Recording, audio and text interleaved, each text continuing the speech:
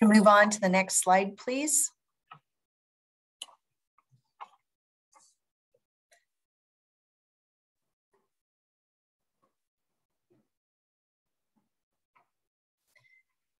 So I'd like to start with a little bit of background about Verdant, and then we will talk about our health program process, our priorities, the applications, how we evaluate and score applications, and then frequently asked questions.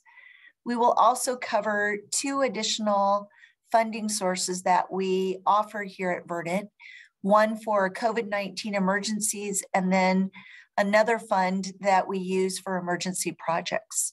And finally, we will close with a Q&A session. Next slide. I am pleased to share with you our superintendent and team as well that supports grant making. And this is only a small fraction because actually most of our team is involved in grant making one way or the other. So I'm the superintendent. Zoe Reese is our director of community impact and grant making. Unfortunately, she's not able to be with us today, and she will be available by email for questions that you may have for follow-up. Thea Walker is our community impact and grant making intern and also our digital communications specialist who is joining us today. And we have a brand new grants manager joining us on April 11th. So our team is growing. Additionally, we have other team members who help us with scoring who are joining us today. So I believe we have Nancy Budd and Sandra Huber, as well as Monica Starr and Casey Kelly. So we definitely have a dedicated team supported to helping our community partners through the grant making process. We have 5 elected commissioners who review and approve all grants that we award. Our newest commissioner is Carolyn Brennan, and our board president is Dr. Jim Disselhorst. Our board secretary is Kariana Wilson. To see the full staff profiles, you can visit our website at verdanthealth.org and learn about our amazing team. Many people ask us as to which grants get funded and which ones do not, and we refer them back to the mission and vision of Verdant because we are looking for community projects that align with our focus. Specifically, we are dedicated to improving the health and well-being of our whole community, and that is in South Snohomish County specifically.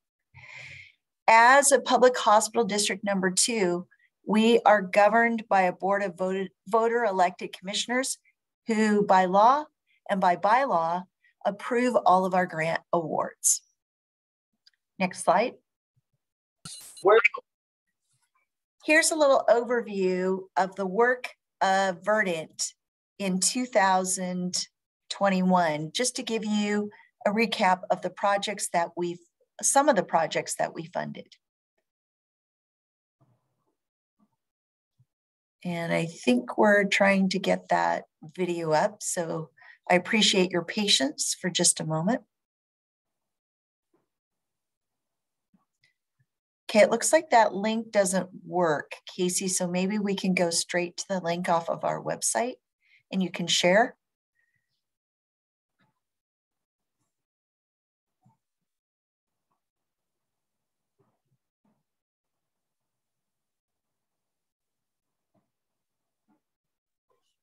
I'm just looking for that link there.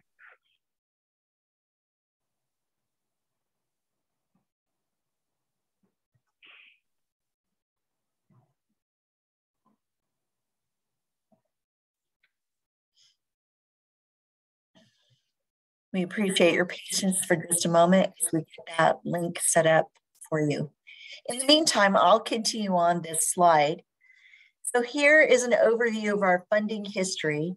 In 2011, when the former Stevens Hospital evolved into doing business as the Verdant Health Commission, we began funding one-time and multi-year grants. And we reviewed the grant applications monthly, and we had special calls for proposals. That was through 2019.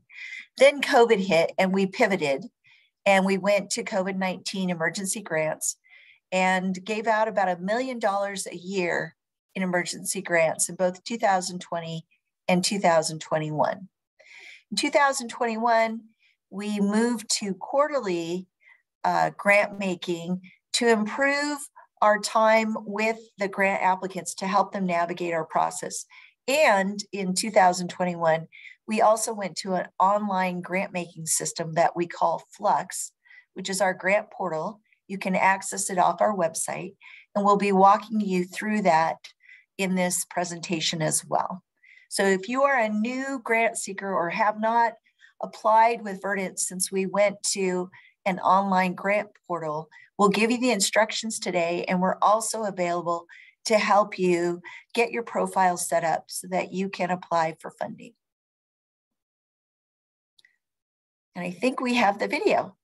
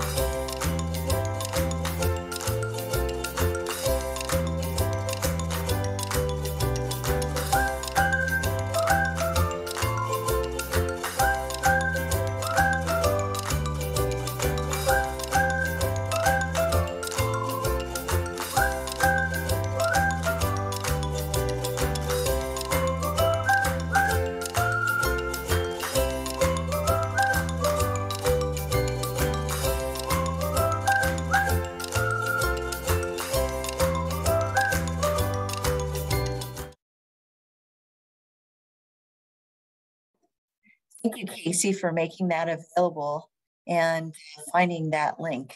I really appreciate it. We're going to move on to our next slide. For those of you who are interested in providing services to the residents of South Snohomish County, here is our boundary map that we use. So these are the cities that we support, municipalities: Edmonds, Woodway, City of Linwood, City of Montlake Terrace, Fire, and then part of the City of Bothell. And our next map shows the overlay with the Edmonds School District. So you can see that our service area as a public hospital district almost perfectly lines up with the Edmonds School District map, just to give you an idea of boundaries. There's a little bit of area that we cover that they don't, and vice versa. And just to help bring this to a little bit more clarity, here are the zip codes of the residents. It's just about 200,000 residents that we support and provide access to services for. And that is our focus, our services within these zip codes. And now I'm going to turn it over to our colleague and dear team member, Sandra Huber, to walk through our grant making and give you an overview. And just to remind you, this is being recorded in case you'd like to come back and watch this at a later date. It will be on our website. Thank you and welcome, Sandra. Thank you, Lisa, and welcome everyone to this presentation. It's always a pleasure to share how proud we are of the work that we do here at Verdant, and to clarify any questions that any of you or community members may have. So what's the purpose of our grants? And the answer is pretty simple. As you heard Lisa speak about her vision, we support projects within the South Snohomish County service area that also support our mission. We also are always looking for projects that address priorities as identified by the voter elected commissioners that we introduced you to in the previous slide. Next slide, please.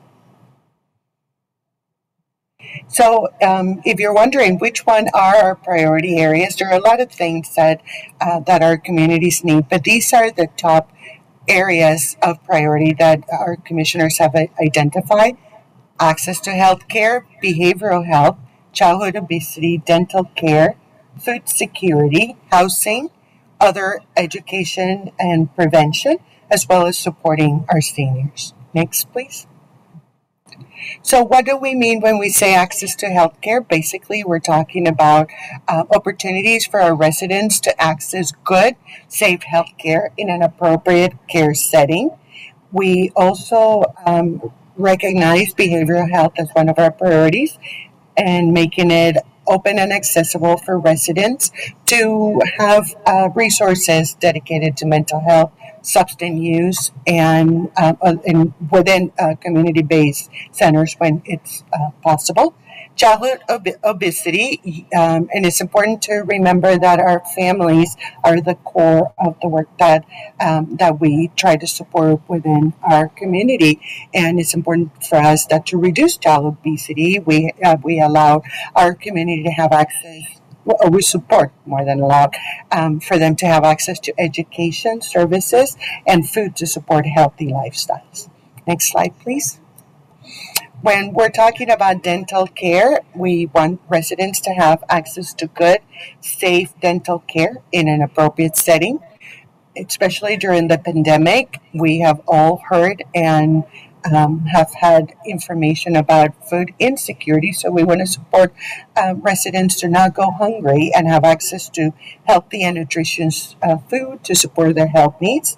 And when we talk about housing, we are not talking about building housing, but supporting residents so they are housed in affordable housing and are giving opportunities to maintain cost effective housing so they can use an appropriate amount of their income for the other needs that they have, like food, medical care, and childcare, as a few of them. Other education and prevention, we offer residents access to supportive services that address the social determinants of health broadly and our emerging needs, like COVID has been. And we support our older adults or elderly in our community that are for them to be safely and respectfully supported in a healthy environment. Next slide, please. So when we talk about our funding, sometimes people ask, well, what is the criteria? What are the funding parameters? And one of the things that's important for everyone to know is that there is no minimum or maximum request. Though on average, we get our requests tend to be around $99,000, a little more, a little less. And it's important that they prioritize direct program expenses, and our grant allocations may fund multiple programs in each priority area that must be used to serve South Snohomish County residents. And we're going back to the maps that were shared by our superintendent earlier in this presentation that clearly define what our service area is. Will not be awarded for the benefit of an individual person for political or religious uses, to retire debt, or strictly for fundraising purposes, and will not be awarded in this cycle for programs that are solely capital and equipment requests. Next slide, please. So the way we have our application divided, we have different point structures that are allocated for each one of these different criteria. The opportunity, community need, it's important that is something that the community identifies as something that is needed. The impact and diversity, equity, and inclusion, the desired outcomes, that those are clear, and implementation. So if you are interested in reviewing this evaluation criteria, we're going to be putting the link on the chat for the evaluation criteria at verdanthealth.org. Next slide, please.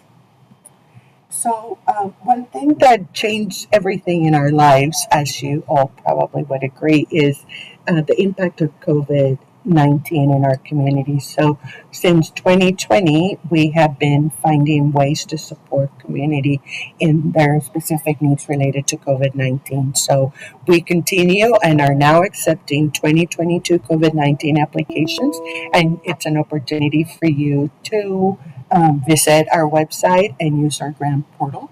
These are different and are allocated differently than the general grant because these are accepted on a rolling basis and requests are reviewed by the board monthly. And again, just like the regular grants, it has to be for applications that serve South Snohomish County residents that support one of the priorities listed earlier in our presentation and that are short-term projects or pilot projects. So again, here is the link if you want more information about that. Next slide, please. So for the general grant applications, all applications from now on and since we started our portal are submitted via our grant portal. So you don't have to worry about emailing documents and all that. It's all contained within our grant portal. Applications for this next quarter two application cycle are from April 11 to April 22nd. And we will be awarding the contracts beginning July 1st through September 30th. And you will be contacted after June 28th board meeting, which is where the decisions are made. Once again, here is the website where you will be going if you want to know more and also if you want to apply. Next slide, please. So our team has been working really hard in making all this information as easy to understand and to apply. And we want to show you a little video of an explanation of walking you through what you will be working with once you go to our website. This is a video tutorial on signing up for your grantee portal account. So you're going to start at the Verdant Health Commission Grants Portal home screen. You'll see our logo in the top center. And you'll see on one side it says login now and the other side has this.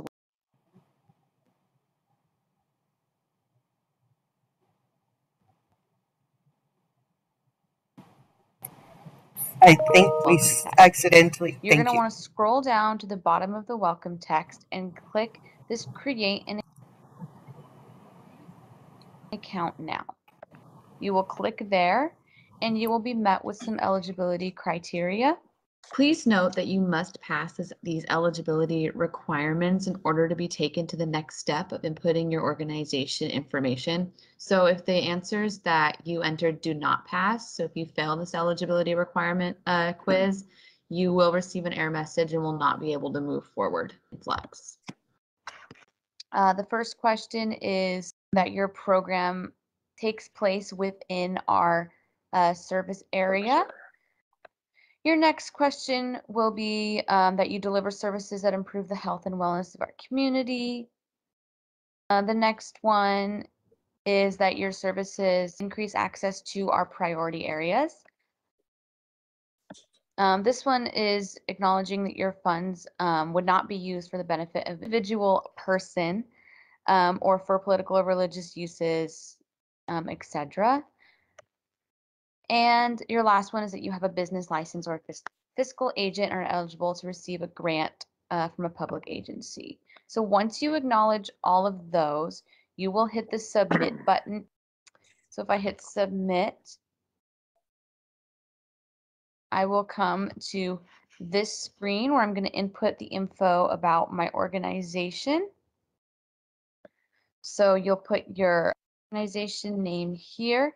Anything with this red asterisk is required. So that is what that little red asterisk signifies. You're going to want to include your address, city, state, so on and so forth.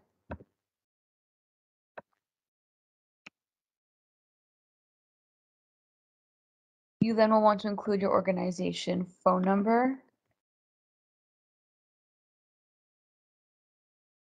and your organization email.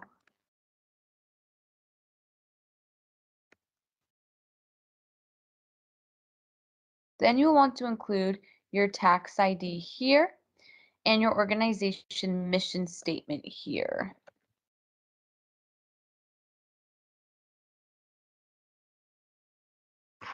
This one, your organization summary, is not required, but it is important for you to fill out the organization summary and the mission statements, as these are automatically pulled into your funding request. So please note that and make sure that you also keep them up to date once you are in Flux as well. And then the next step is going to be your primary contact info. So this is your contact information for yourself.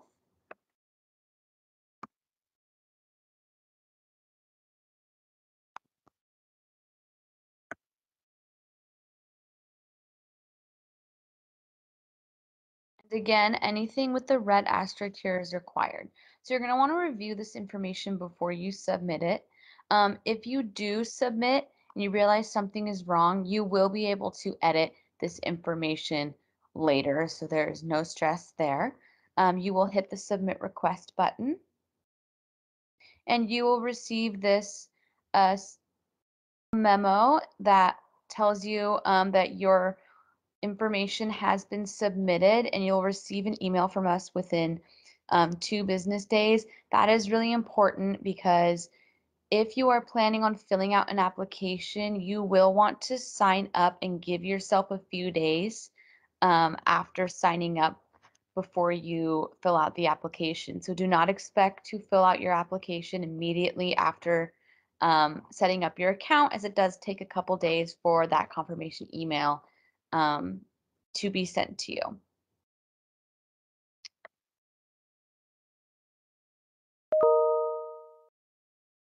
This is an overview of the Organizations tab in the Grantee portal. So we're going to start here at your portal home screen. And over at this menu on the left-hand side, you're going to see this Organizations tab. It's going to take you through the whole playlist if you keep going.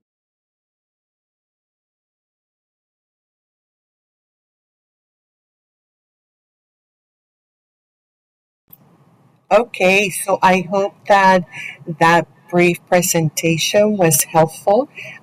We have posted on chat a few of the links that you have seen through the presentation, including how to create a grant portal account and submit in an application. So we are now going to talk a little bit about the application materials and just have an overview.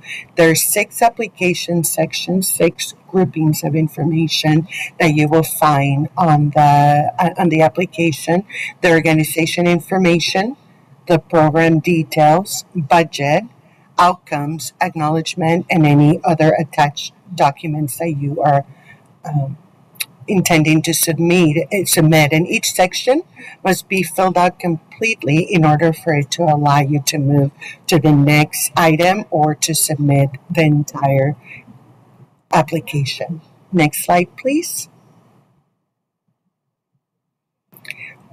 Required documents, pretty self-explanatory. We want information about the organization's board of directors, if you had board of directors, with their affiliations. It's important to have your current financial statements, and if you have other agencies or other groups that you're working with, to submit letters of support if you have indicated you're partnering with other organizations. And other attachments are accepted, but they're not required. An example of that would be an annual report or any other documentation that you feel that is pertinent and relevant to your application. Next slide, please.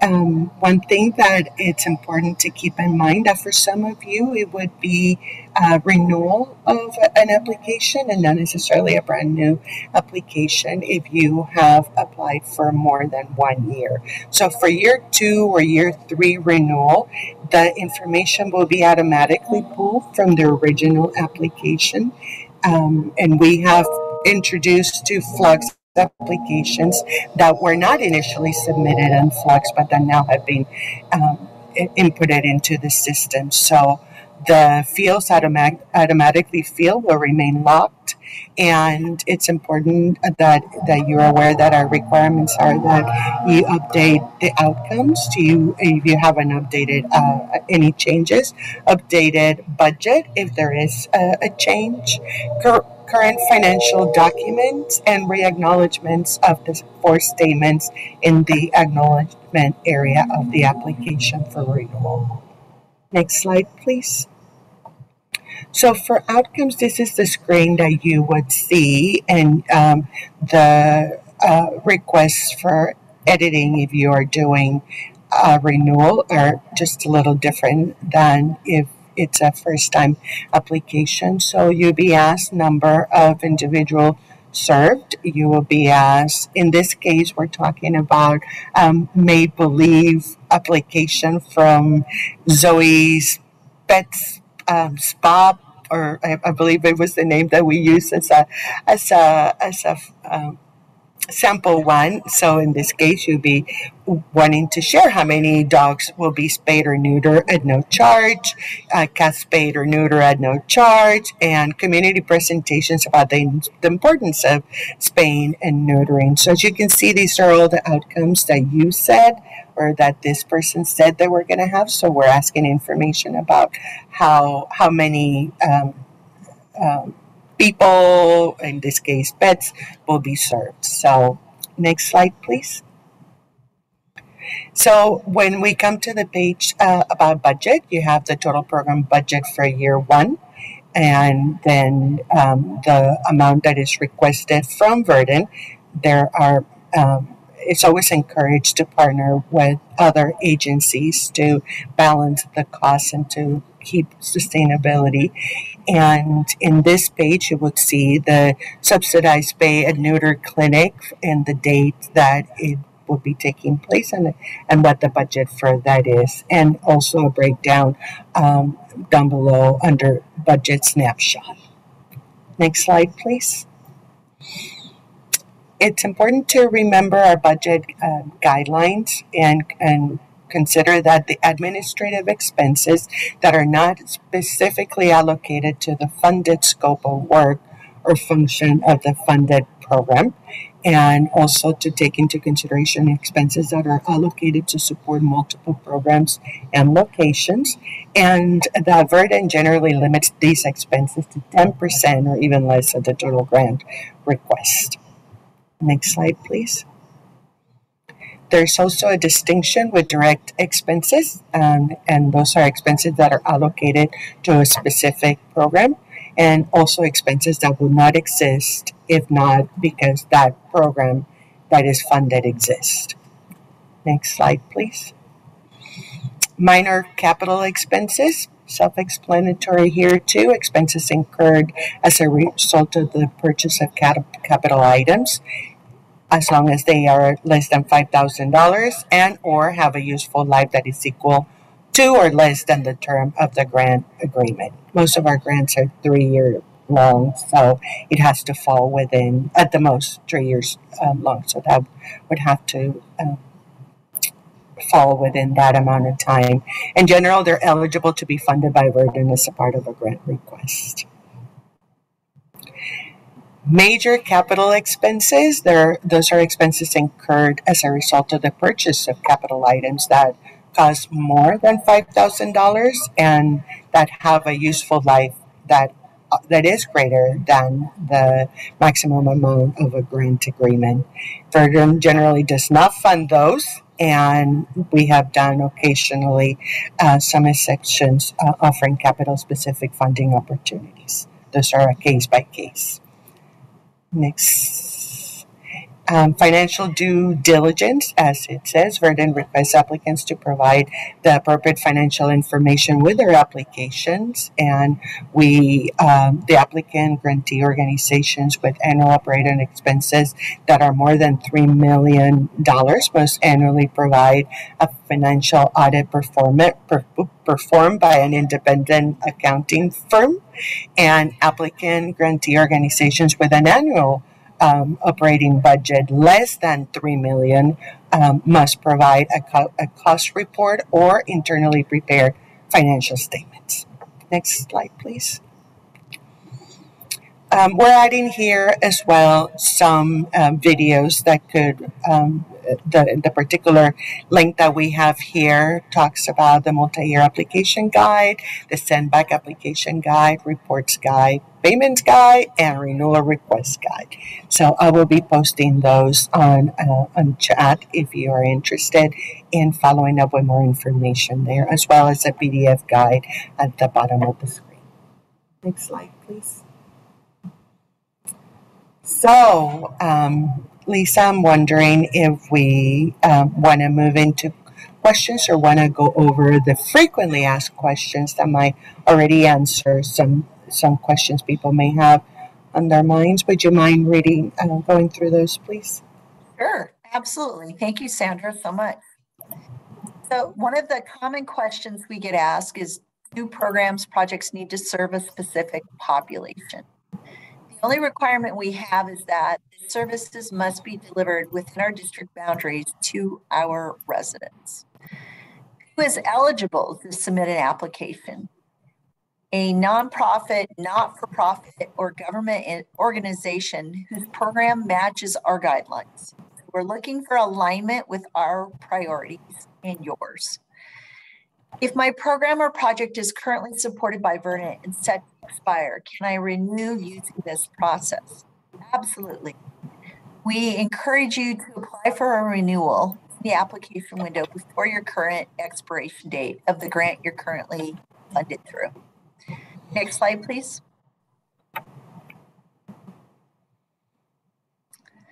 Can I submit multiple applications? Absolutely. What has changed with this application process to reflect equity, diversity, and inclusion? We have added a section that requests a description of how your program or project demonstrates equity, diversity, and inclusion, and those being served, increasing access to services, and that will be part of the scoring process. Do I need to fill out an entirely new application for a year 2 or year 3 renewal? No. You only need to update your outcomes, budget, and financial statements and acknowledgments. Everything else will automatically be pulled in from your original application. So the nice thing about having an online grant portal is a lot of the information will be put in the first time you apply, and then you'll be able to go in and update it, which will make it easier for you to go after future grants. So here is our timeline for this Q2 grant making period. Today, we have the community Q&A. Next Monday, April 11th, our online grant portal opens and we will begin accepting applications. You see that the deadline is April 22nd, and Sandra put it in the chat as well. Thank you, Sandra. April 22nd at 5 p.m., our grant portal will close.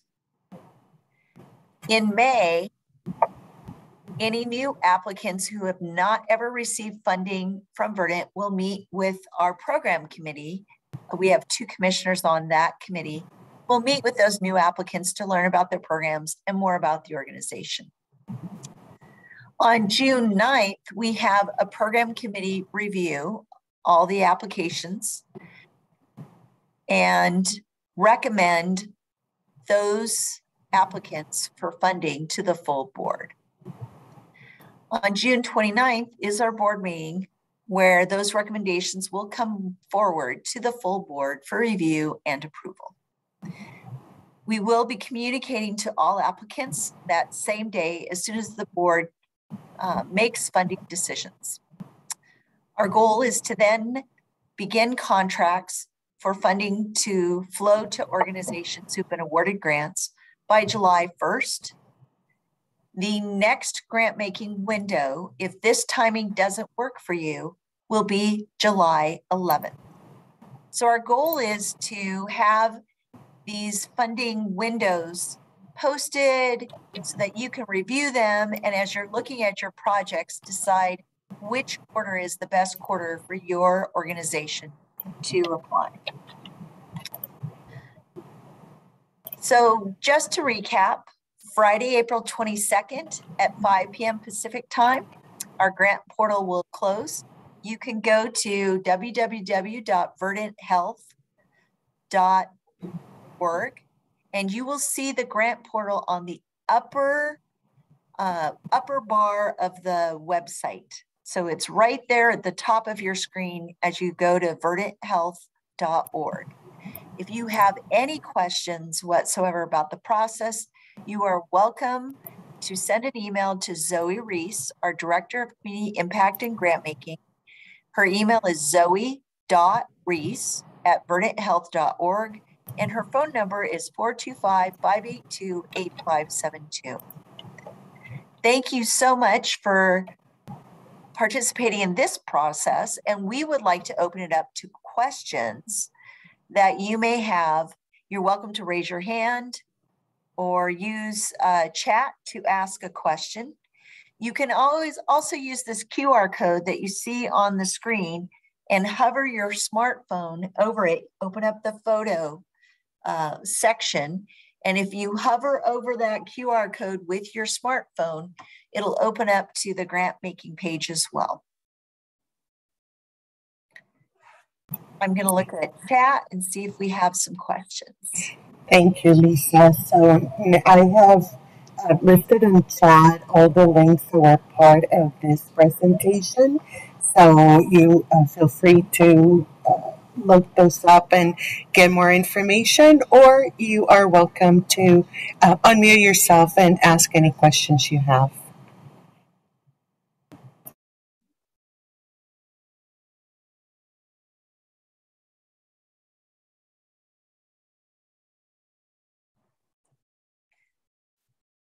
Does anyone have a project that they're thinking about or anything that they would like to share?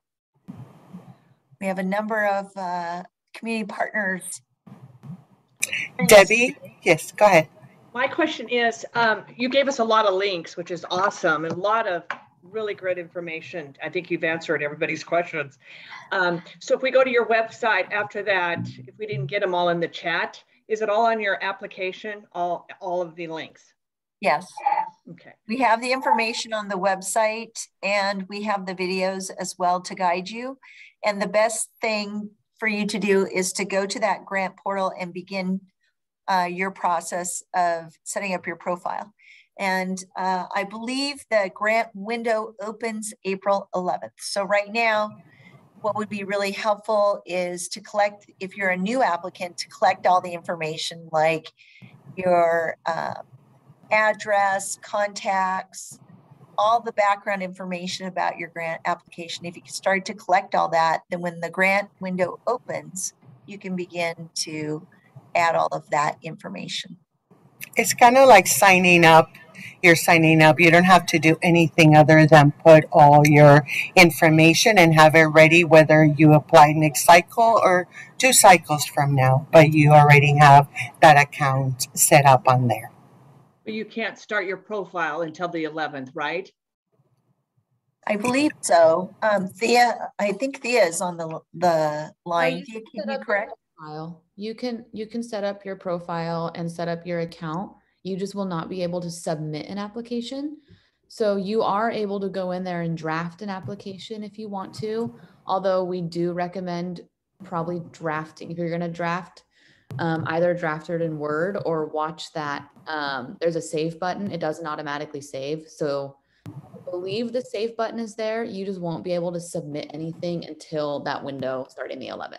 So you can go in and view the application and see what exactly is on there and what it looks like and play around in there. You just can't submit anything yet. Oh, great. So thank you, Thea. So that will save people time. That would be good for those of you who are thinking about applying, if you could begin building your profile this week. I also will say that there is the narrative questions are available in a Word document format. So if you just, because that's kind of what the bulk of the text is. So if you wanted to just start drafting the narrative portion and you didn't want to do that influx, those are available on our website under the resources tab, and you can just copy and paste into Flux as well, if that's easier for you. I know some people have different preferences about where they like to type things and how they like to work. So Thank you. Robert?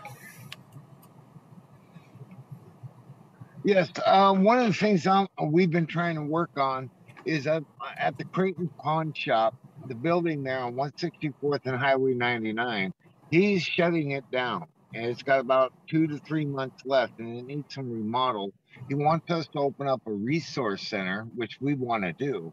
Downstairs would be like a sobering unit or a protection unit for domestic violence. We haven't decided, but upstairs we want to be able to have a laundry, kitchen, and showers, and so that people can come in the morning and meet with the case manager, with offices with case managers, and then give them a sack lunch. We take them out and they can work for the day, and then when they come back, they can meet with their case manager to see what appointments were set up, and we'll help transport, but also so they can get a hot meal. Their laundry had been done if they dropped it off, and they can get a shower, and that way they're encouraging them to come back the next day and work with the case manager so we can get them into housing, detox, or treatment, or domestic violence, whatever.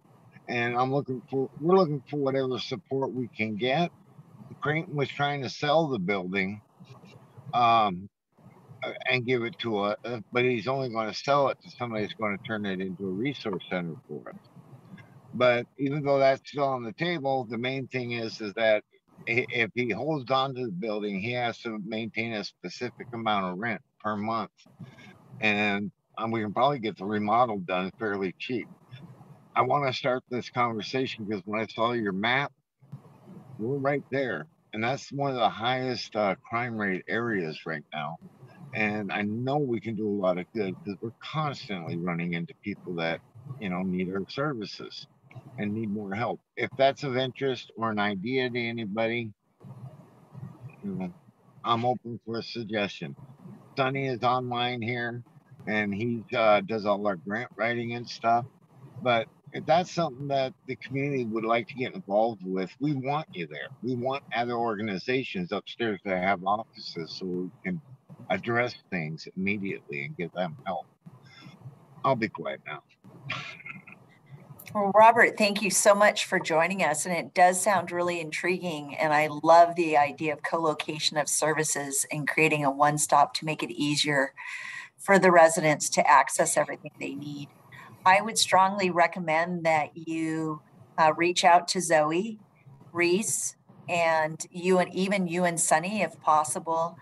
Send her an email to schedule time to talk through your ideas and services and what you would envision the Verdant funding going towards.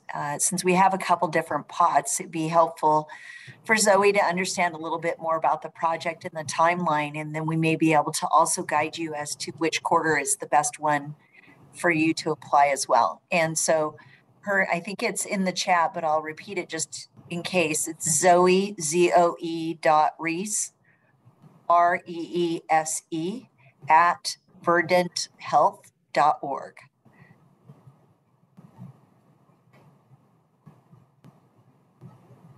Wonderful. Any others?